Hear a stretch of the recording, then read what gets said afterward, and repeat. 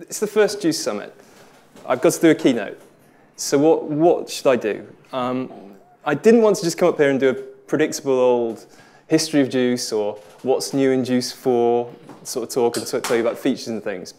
The whole conference is around JUCE. There's workshops and lots of other places where you can get that information. So I wanted to do something that's a bit more general, a bit more entertaining, a bit more left field. So my programming career has been going pretty well so far.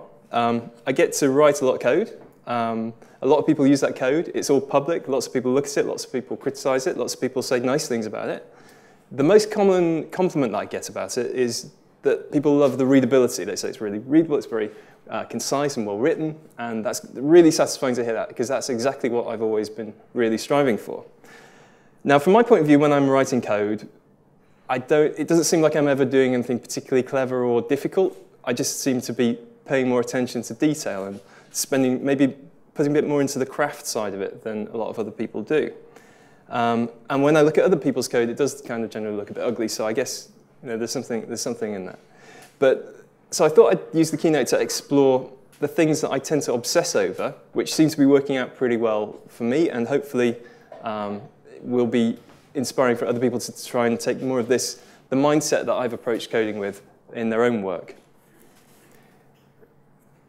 Programmers, we're pretty straightforward. Try and think of what I can do for you guys that you're going to enjoy. So we've got a room full of programmers. We all love showing off. We all love criticizing other people's code. That's the best fun in the world. We love doing stupid stunt things that are difficult, but actually kind of pointless. We love arguing over stats. We love saying, oh, this is faster, this is slower, we love a bit of recursion. We love things that are kind of meta and look at themselves in recursive ways, because that's just the kind of smart asses we are. We also love learning facts. Coffee will come afterwards. So this is kind of my hit list of things I want to do in this talk. So something we've had fun doing at Rowley is the code makeover. And this is a great little exercise where someone volunteers up a mediocre piece of code they've written. And we sit in a room, and the coders, we publicly shame that code, and we try to sort of aggressively go around and improve it. Rewrite, restructure, just fix everything from like the lowest level bits of obvious bracketing in the wrong place, white space problems, right up to like, actually, does this need to be a completely different architecture? And it's a bit like watching those TV shows where a group of like people in protective suits goes into the house of an obsessive hoarder and starts clearing out bags of rubbish and trying to turn it into something nice. It's quite compelling. It's in a kind of car crash way watching this, and we've had some fun doing this. So I thought what I'd do today is do one of these sessions and refactor some code. So what should we refactor? I started doing this about a week ago, and when I had the idea for doing this talk. So I thought, well, I'll pick something easy, because my aim was to come out with, at the end of this, with actually something that was refactored, where I could talk through the process involved and show you, hey, this is the result. So I chose to do this. I know you all know what this is, right? You can all read code from that. It might be a bit small, but this is actually probably running on at least a dozen machines in this room right now. Around the world, this will be running on, I don't know how many billion devices. I might have been a bit overambitious in choosing this. But what it is Zlib. Zlib factoids. This is a 20-year-old project. It's C, which makes it easy for me to start. That's a good, easy cleanup target in itself. It's about 10,000 lines of code. Billions of devices all over the world. This is, very importantly, it probably has no bugs. Normally when we're refactoring our internal code, you expect to come up with lots of bugs. They'll be left, right, and center all over the place. This was kind of an interesting one to pick, because I figured the last bug fix in its Git repository was 2 years ago. And that was the last commit. So it has been pretty well tested everywhere. It's perfectly good. The performance is great. It works. It does the job. Fine. There's nothing wrong with what I'm going to refactor. If you do Agile, you've probably got one of these on your wall. And as a business, this makes perfect sense. And Zlib passes this with flying colors. It's great. It's probably got no bugs. It's well tested. It performs really, really well. You know, if you're in charge of Zlib HQ, you obviously as a manager, you ship it. It's done. So really only an idiot would bother to try and improve something that already works perfectly well, thank you very much. So I thought I'd be that idiot. There are three types of code that you tend to see. There's good code. We all know what good code is. It's enjoyable to read. You read it, it's like reading a poem. It's beautiful, it's well constructed, and it's fast, it does the job and does it well, and it generally doesn't have any bugs. Bad code is what your co-workers write, or your students if you're a teacher. It doesn't work, and it's obviously not going to work because you can just look at it and without even having to focus on the words, you know it's rubbish. You can see from 10,000 feet, it's rubbish. Bad code, straightforward. Ugly code is the middle ground here, and I would put Zlib in the ugly camp because it works really well, but it's not elegant. And you start digging in there, and it's ugly. It works, it's great, it does the job. If you want to compress something, that's what you use. But it just feels like it could be better. So what I kind of want to get across in this is when you're writing library code in particular, but any code, taking more of a pride in actually not just making something that works, but making something that you're proud of that works is a really important mindset. So let's go back to the 10,000-foot view. Do we really need all that just to compress some code, some data? I mean, this is 2015 now. We have C++ 14. This is C. This is 10,000 lines of C. Surely we can do this better, given our modern tools, given C++ 14. It doesn't need to be this big, surely. Even worse, this is just the source code. Before you can use this source code, you've got a configure script. You've got to run autoconf. It'll generate some headers from somewhere in here. There's something that gets turned into headers. If you want to use this, you have to get it, you have to run config, you have to then install it probably, you have to then build it with make and it'll create a static lib, and then you have to add some paths to your project to include the headers, and then you have to add some lib paths, and you have to change your build so that it includes the lib, and blah, blah, blah. Eventually, you get to actually use this code. Do we really need to do all that? I needed Zlib inside the JUCE classes, and JUCE actually contains all of this code. I hid it all away by using some cunning tricks so that you don't actually have to build this as a static lib. It just gets included, and we just hidden away in the JUCE CPP files, we actually just include all of these C files. And I had to hack a few things where there were duplicate symbols and stuff. I made it build, and I did this years ago, and it's all been in there, and you've all been using it for years without knowing. It's in there, and that solved the problem. But it still felt ugly to me every time I was going through the directory structure, seeing like this whole directory of files in there that just like, it's too much. The big blue blobs are tables of constants. But somewhere else in here is a little bit of code that actually generates those tables. Do they really need to be there? Do we need to like spam have all this stuff in our code base, or is it do we even need these things to be fixed tables? The green areas are comments, and there's a lot of comments in here because there needs to be a lot of comments in here because it's not very easy to see what's going on. In fact, it's very hard to see what's going on. You have to read the comments, and it's good to comment, but if it's better to write code that doesn't need it. Visible from space are these two red areas. These are 800-line functions. They're both switch statements. One switch statement, which is used as a state machine with some go-tos at the end.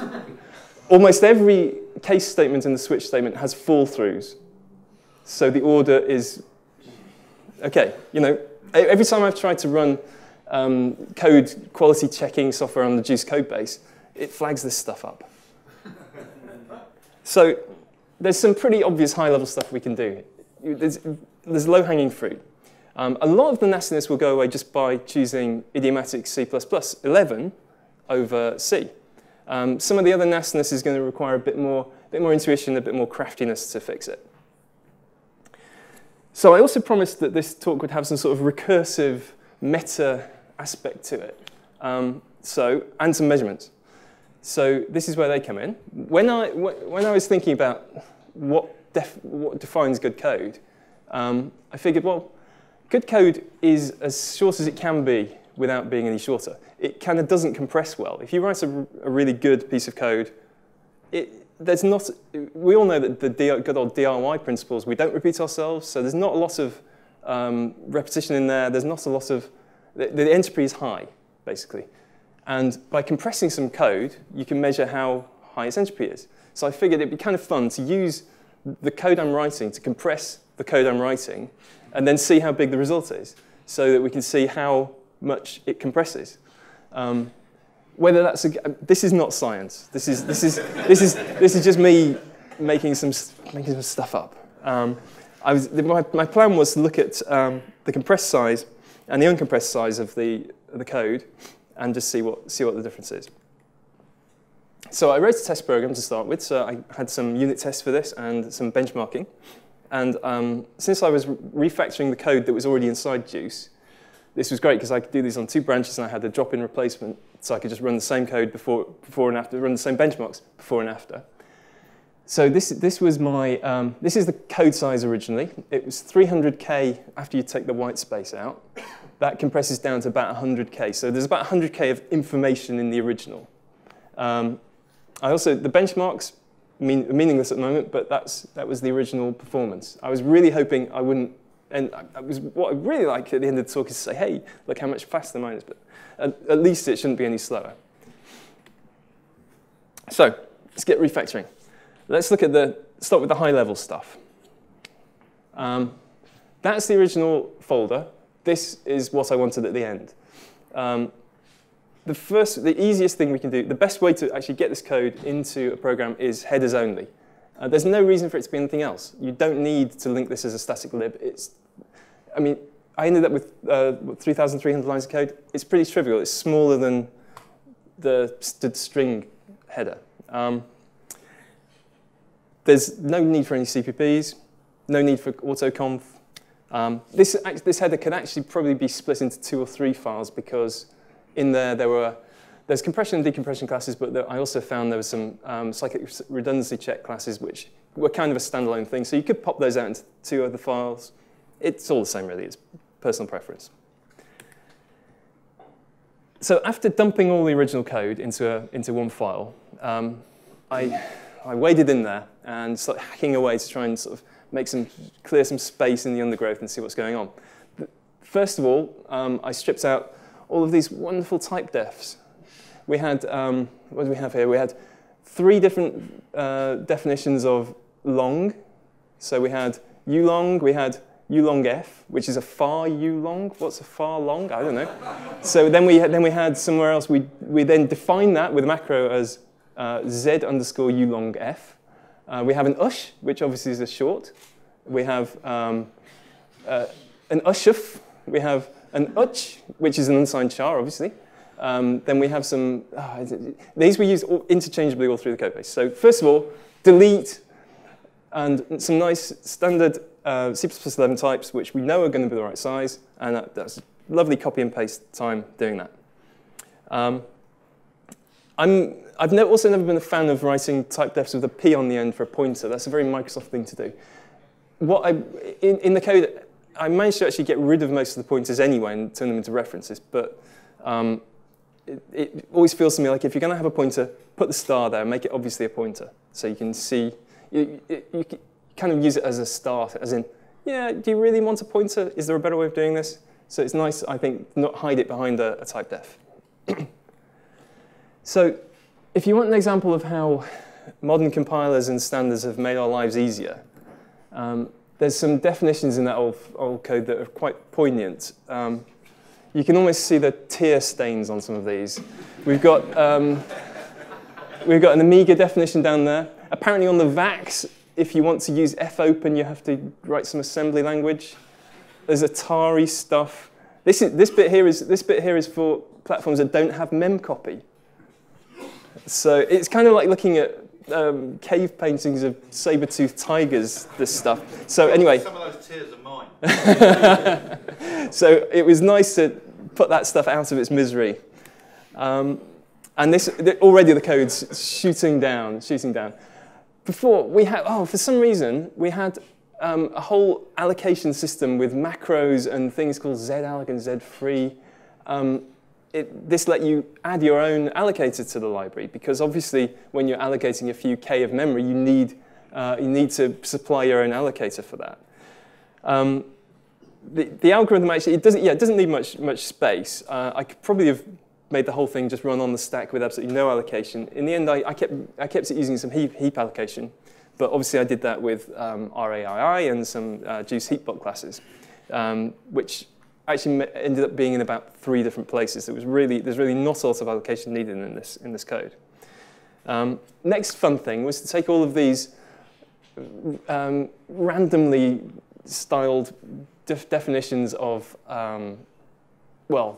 constants and state flags and things, and turn them into modern C++ 11 enum classes, which was really nice to forcibly make that. The compiler then makes you go through the code and makes you clear up all of the uses of this. Because everywhere in the code, ints were being used as every kind of possible flag and meaning. So actually, using enum class means you're forced to name everything properly, so all the types become much more readable.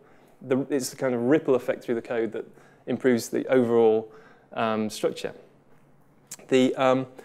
Also, I managed to move most of these out of the global namespace and into private, hidden away sections of classes. So in fact, even though this is headers only and the whole thing gets pulled in, none of this is going to be, there's maybe 10 different definitions that actually need to be public. The rest of this just gets hidden away and is inaccessible to the users. There's actually, it turned out after digging through it for hours, there's really only 3 structures in there. And given that it's a pretty simple data model, they've managed to do it in a very convoluted way. So we have a Z stream, which is used for input and output. And we have an inflate state and a deflate state, which is defined obviously in a different way to that one.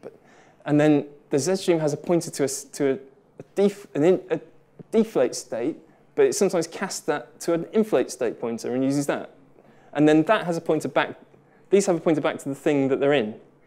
And none of this was needed, so that all went, and I ended up with just 2 public functions, which is all you actually need to see: a decompressor and a compressor. They have a few public functions with enum types status codes, and then big private sections where all of the stuff you don't care about happens.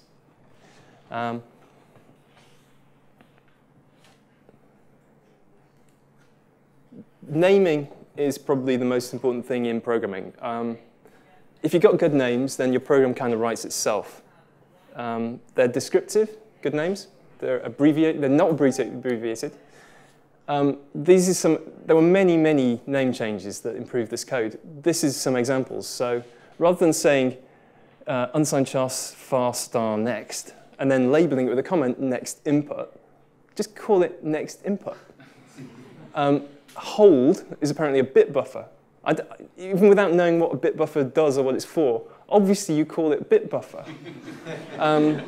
Unsigned copy, I mean, what is that? Is that a noun or a verb? You dig in a bit, you read the comments, you see where it's used. Oh, it's a number of bytes to copy. Okay, this, I mean, it's obvious stuff. And in your own code, when you'll be writing something, and maybe on the first pass you throw in a few quick names, but it's always good to go back and say, when someone else who doesn't know what's going on reads this, what are they going to think? And imagine that person is aggressive and they're going to shout at you. So, go back and rename. Also, the constants I could add, and being C, it's always really nice when you take some C code and you see all that big block of variables at the top of a function, you go, no, and just move them down, reduce the scope. If you're a really good programmer, you've been doing this for years, you'll get a little inner sigh of satisfaction when you reduce the scope of something. Whether that's making it private or whether it's just moving the scope down, putting a variable away. It's just like putting things out of harm's way. If it doesn't give you a good feeling, then you're not trying hard enough. So there's 2 types of CRC redundancy checking going on. there's CRC32 and Adler32. I don't really understand what either of these things do, but I unpicked it and I rewrote the code. So it doesn't matter what the details are. I'll come back to this one in a minute. But that was the original CRC, and that was my rewritten CRC. Oh, no, maybe this is Adler. This is Adler. I'll show you CNC in a second. But it's always very satisfying when you take something that's rambling and sprawling like that and you get down to something that fits on the screen. This one's the CRC. This is the one with the big constant table in there.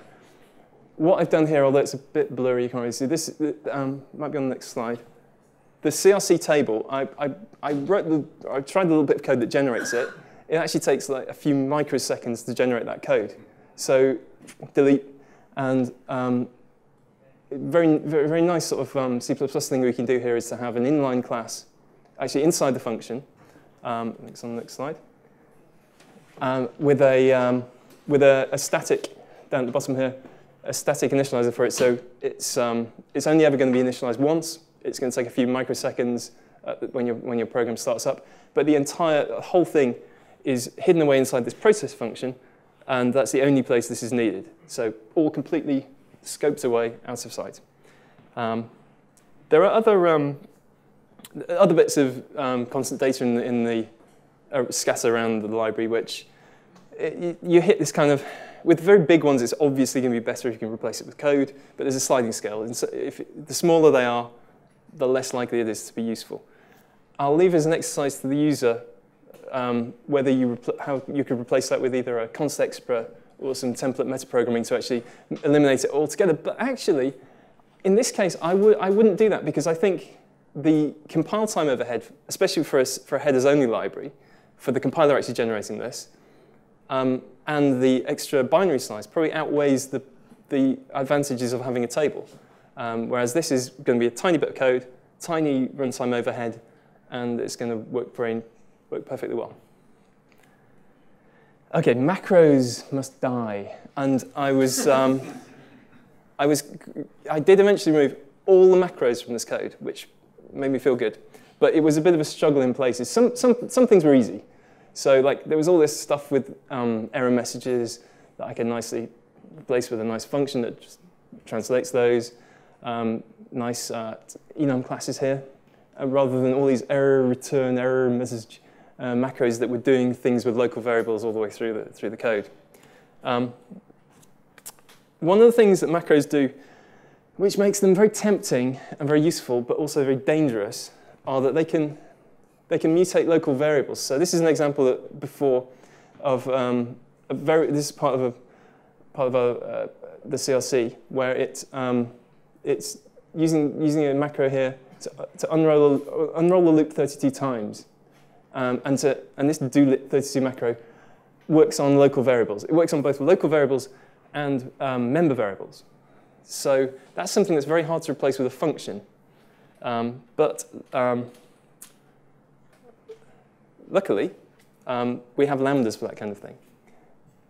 And I didn't use it in this one, but this is the after for that, where rather than having a macro that works on the local variables, I just rolled the local variables up into a little inline function class inside the function, and then gave that some methods, and then called the methods, and that did the same job. Now, my code here actually looks bigger than the original. That was the original. That's mine. But that's because the original, this is only half the original, because the original, this is CRC little.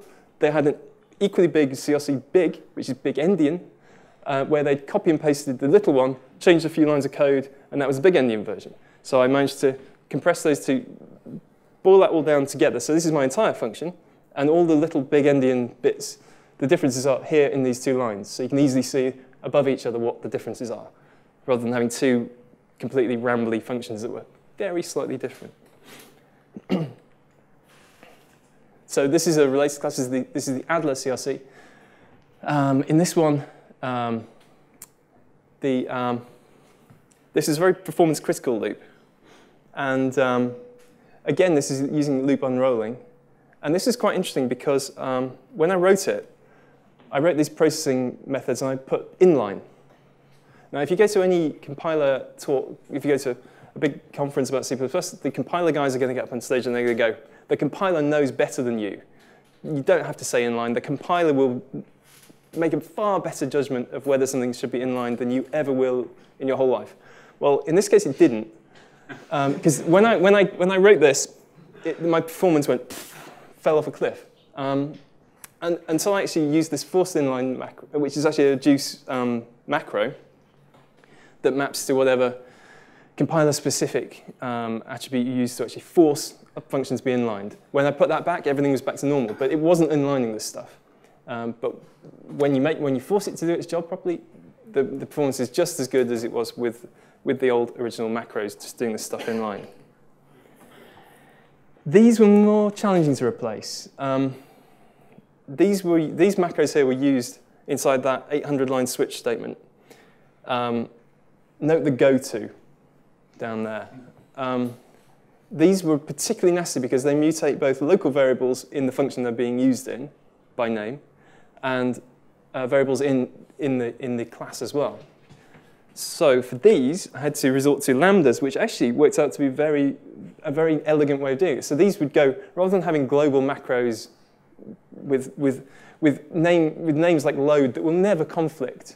No one else is going to use a macro called restore, are they ever? There's no danger of that being a problem. So rather than that, we keep all the scope local, and these had some little lambda functions inside the function that was using them. And there's actually all the stuff on the previous slide and some more. And by capturing by reference the local variables, and then also using member variables, we could do all the stuff that these guys were doing, but without having to resort to nasty C. To get rid of the goto, I ended up using an exception, which annoys me immensely. So instead of, they were using goto to get to the end of this big state machine, and I couldn't find another way from inside a lambda to sort of just jump out of many levels of scoped indirection. So I ended up with a macro, which is a tiny performance hit. And if I had more time, I think I could probably come up with a better way of doing that whole state machine that would avoid that altogether. So yeah, maybe as a hangover task one day, I'll fix that. A lot of what I've done so far has just been fine-grained tweaking. But the most important thing when you're reviewing real code is spotting the hidden patterns in there, which could be more clearly represented by the program itself. So for example, something I noticed was that they had a bunch of scattered functions and variables and macros that seemed to be collectively managing a FIFO of bits. So when you spot this kind of thing, it's always important to try and pull it all together. And I ended up pulling, so this is an example of where I pulled all of their FIFO functionality together into one class, called it output FIFO, which is what it did. Added some useful member variables. And this, when you do this, it also it labels it makes it clear to you as the user that as the coder that this is a concept. So when you start spotting ways that this is used around the code base, you can start to see other patterns. So I noticed that all over the code base they had explicit bits of code like this, where they would write an integer as 4 bytes by bit shifting, and they do this all over the place. So I replaced that with a function like write int MSB, which made all of the rest of the code get much cleaner. There's also code where they were writing sequences of bytes. So over here, they do the same thing multiple times. So in order to be able to write an equivalent which is like this, where we just have one line that takes a whole sequence, I used some C++ 14 goodness with a variadic template that can take any number of arguments. So writing this once makes the rest of the code much cleaner. So in a kind of recursive way, to be meta, this kind of exercise of looking for patterns in the code and then replacing those patterns with one instance which you reuse with a single copy of whatever it is, whether that's an operation, a bunch of things you do at the same time. It's kind of the same thing that gzip itself is doing, because that's looking for patterns and replacing them with a token. We're doing the same. And if you keep compressing, the entropy is going to go up. As well as collecting together behavior into nicely named functions, you can also collect together variables into nicely related classes. So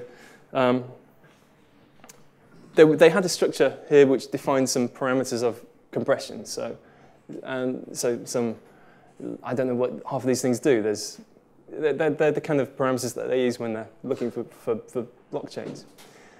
And but they weren't really using this. Once they got this configuration structure, and all the values in it were just being passed around as integers separately all over the code base. So I made a point of going through and taking my version, but I would always pass this as a by value type. So that group of variables moved around together. So if we had some settings in one of the classes about the compression type, it wasn't just a bunch of integers copied from here. It was one of these. If you wanted to set it, you set it. If you want to return it, you return the whole thing. And the overhead is nothing for this, and it really helps manage the complexity of what you're working on. And it's doing that kind of thing is a counter for the sort of bit rot you get when people start adding to an existing project, especially when you get big projects with lots of people working on it, like this probably was. So when people don't feel confident changing the code, they tend to make very small changes. So someone might add an integer because they need it to do what they're doing. But they very rarely go back and actually refactor the whole thing because there's now too many integers. They very rarely go and wrap those up into a structure. So it's a kind of bit rot. And occasionally you need to be harsh on yourself when you're writing stuff, but also when you're reviewing to say, actually, come on, can we structure this better? Can we pack things together into blocks that make more sense and have more of a concept around them? There's a Boy Scout motto that you should always leave a place tidier than when you arrived, even if that means picking up someone else's litter. So I spent a couple of days frantically fighting all this stuff. So was it worth all that strain on my tendons? This is the 10,000-foot view of the end result. That's the original. And this is kind of my 3,000-line version. Still a couple of little constants. Probably leave them in. I don't think it'd be very helpful to remove those. This is the code size. So this is as before. This is the code with the white space removed, and the same thing compressed. And this is my code with the white space removed, and that's my code compressed. I'm very happy with the size. Interestingly, the entropy, I was hoping to say, mine doesn't compress very well at all, whereas the original, compresses because there's so much redundancy in there. Actually, the reverse was true. And I think that's because the original had all this constant data in there. But also because actually mine has longer variable names and it's a bit more regular. So I don't know. I was disappointed about that, but very happy with the code size at the end. 3,300 lines. It could probably go down to 2,500, I'm guessing, with a bit more TLC. The performance, I was really hoping to go, and mine is twice as fast. It's exactly the same, which is a win because it doesn't use a lot of the tricks that the original one was using to get performance. So I was just really relieved. Actually, you could bias these by changing the benchmark. You could probably bias. I could have cheated. I could have changed the benchmark in a way that makes mine look a little bit better. But it depends entirely what you feed the thing with. But just to reiterate, don't write to me about this. This is not science. This is made up rubbish. These are not official stats, meaningless. So is there any point for a user in what I've done? There's a few. I mean, being headers only is really useful because it makes it so much easier to use this kind of stuff. Being much smaller will probably reduce bloat in somebody's application. The actual API becomes better just by having stronger types. And if I really was going to press on with this, which I might do, then refactoring it into a different API, because I was just copying the original API, I wasn't trying to change that. You could actually make it much more modern. You could use streams. That kind of change would ripple through the whole code base and probably simplify things more internally. What point am I trying to make? Probably just bravado. I don't know. It's a few random thoughts. Better code is better for its own sake, surely. You know, given a bit more time, what ended up with could end up being a really slick implementation of the algorithm. And eventually, I'd like to pop it into JUCE as a replacement for Zlib, even though nobody would know the difference. But I kind of know. I'd know it was in there. I'd feel slightly happier at night. But if there's really any point I'm trying to make, we should all be on the lookout for anything that could be improved.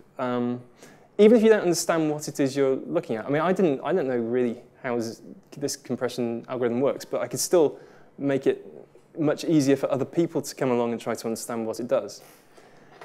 Something else that I thought was important while I was doing it is, like, this is actually a really good exercise if you're a beginner. I would really recommend get this code or pick some easier bit of code and just refactor it. Just go through, read books on good C++ style and modern technique, and just take something that's obviously a bit rubbish and just go through and see what you can do with it. Because actually doing that is really good practice, and it gets you into the habit of thinking, oh, I'm not satisfied with this. Come on.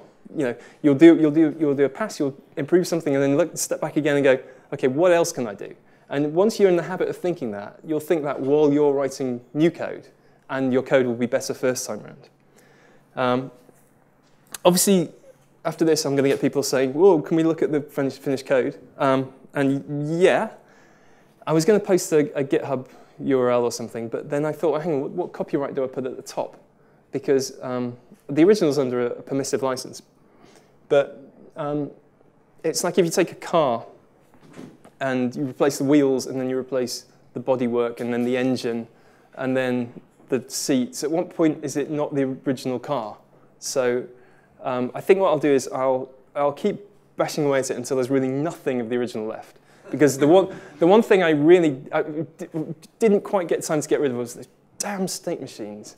So I think that could be really nicely rewritten using lambdas and cascading lambdas that return lambdas, and you could do a lovely state machine design with that. So I might do that. And then when it's definitely all my code, I'll probably put it into JUCE or make it public. And that's my talk. Thank you very much.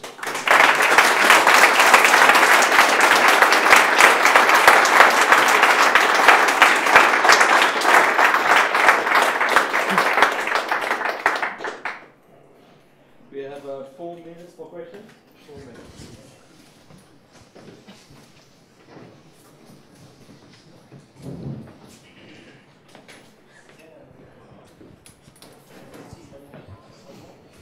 If you were going to explain to a noob how one practically goes about refactoring code, what the workflow is like, what would you say?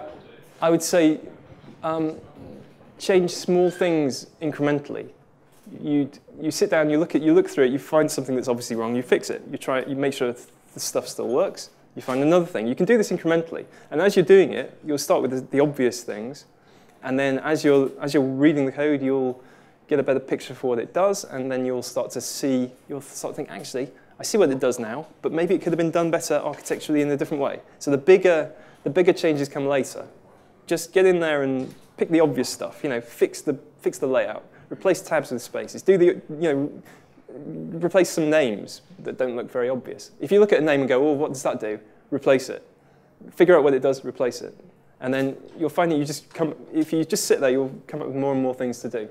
So, for example, replacing names, find and replace, or manually reading through the code, finding every instance of it, understanding it, rewriting it by hand? I think you'd be brave to do a global find and replace on the name. I mean, unless it's a really unusual name. Jules, we got here the question. So, if you would allow people at the back with the microphone to ask the question. Yep. So, after you did the changes, did it work first time? I had a couple of places along the way where I broke it, but because I was running my benchmark unit test all the time, I spotted that. So you need unit tests if you're going to be refactoring. Because that's the danger of making these big changes, isn't it? Yeah. Obviously, only an idiot would do this, because the only thing I could possibly do to this code is break it, because it already worked perfectly well. That's why this is a pointless stunt. You mentioned that you'd like to eventually have all of your own code in there. What do you make of a comparison between refactoring a complicated thing like Zlib and actually just starting fresh and writing it from scratch? If you know how the algorithm itself works, then yes, start from scratch and rewrite it. Write it yourself, that's probably a better way. But I don't know how Zlib works. I still don't understand properly how it works. But I know I can keep iterating on this until it becomes something really nice. And probably by that point, I will understand how it works, and then it'll be too late.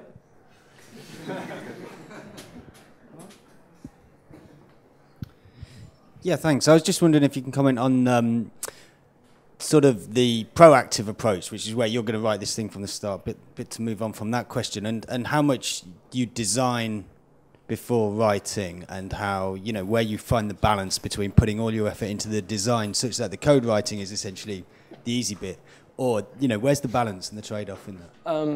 In my humble experience over the years, you never get, even if you sit with a piece of paper and a whiteboard for weeks, you'll never get it right first time. Whatever you come up with, you're going to end up refactoring. So quite often it's best to just do a minimal viable product that works. You know, don't use tabs, don't do anything really obviously silly, but you can always come back and refactor, and you should be coming back and looking at what you've done anyway. And you know, I look back at stuff I wrote a couple of years ago and find that embarrassing. So if you ever get to the point where you're looking back on code you've written and not seeing mistakes in it, you should be worried, because that means that, well, I don't know, you're either on the way down in your career, or you're so good that your code's utterly unimprovable, and at which point you can just, yeah. I don't know what happens when that happens. Okay, well, one last question here. What would you say would be the criteria for writing stuff as headers only? For headers only, the criteria, well, I mean, it's got to be concise enough for that, you know, it's not too much for people to include. But in terms of what you should pay attention to, make sure you keep things as much private as possible. Don't put too many public definitions in there. Make sure that the attack space for a user who's using this is as small as possible. Because it's very easy in the headers only, if you're doing headers only and your implementation is right there next to the definitions, it's very easy to have things in there that you need, which you accidentally make public, but they really shouldn't, because you only ever use it internally. So be very aware of scoping and keeping things private where you can. Thank you.